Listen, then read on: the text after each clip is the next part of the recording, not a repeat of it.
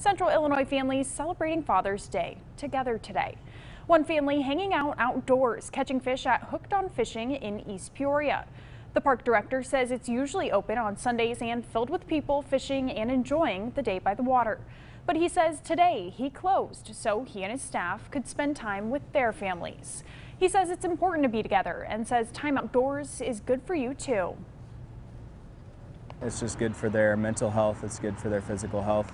It's good for your mental health and your physical health. And the trees help them breathe. Yeah, the trees help you breathe. They produce oxygen for us to breathe, don't they? Mm-hmm. Yep, so it's just really important to get outside, get off of your phone, get off your computer. Hooked on Fishing is open next Sunday. You can fish at the park from noon to 4 o'clock.